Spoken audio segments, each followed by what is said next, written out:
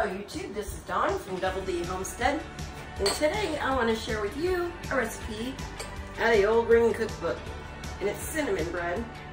And you'll need 2 cups of flour, 1 cup of sugar, 4 teaspoons of baking soda, a half a teaspoon of cinnamon, a 1.5 teaspoon or 1.25 teaspoon salt, 1 cup of buttermilk. I have the powder equivalent, and a cup of water.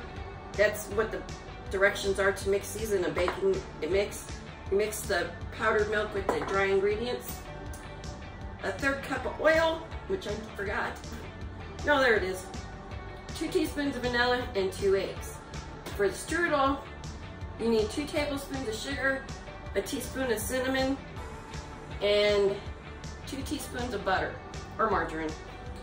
And you basically mix the dry ingredients first, and then you add the wet, and we'll go from there. Oh, and this recipe is by Martha Hooper. Thank you, Miss Martha. So, the first thing I'm gonna do is get all my dry ingredients in here, and I'm gonna sift them. Just sift them all together so they're all nice and mixed. When they go in, my eggs are running away. I had 1 tiny little egg and I had a giant egg, so I thought, that's 2 eggs. So I'm gonna get this sifted together, just like this. And I'm gonna do this until I got it all sifted together. And then we'll add the wet ingredients, and I'm gonna bring you closer.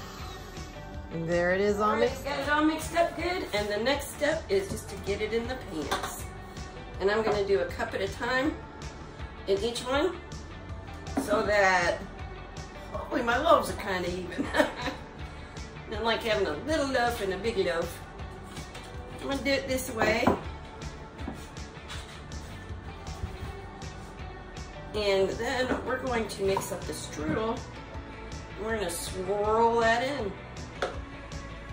And I'll show you what that looks like. Alrighty, here's our streusel stuff, and I'm just gonna get this mixed up real quick and spill it all over the counter, of course. I'd be cooking if I wasn't spilling something. So, this is all you gotta do right here is just combine this real well. And this butter is nice and soft at room temperature, not melted. And let me get that mixed up. And there it is all mixed together. Now all I'm gonna do is I'm gonna put half on this one and half on the other loaf, and I'm just gonna bust it up like this.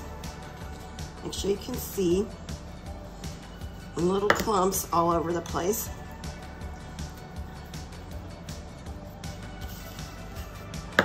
And spread it out just like so. And it says to swirl it, so I don't know if it'd do much good, but I'll give it a swirl just like so. And that's it.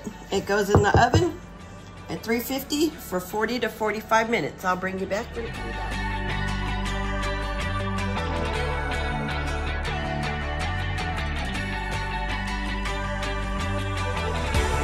Oh, it's done. Look, y'all. Look, y'all. It's done. It took about 35 minutes in my oven.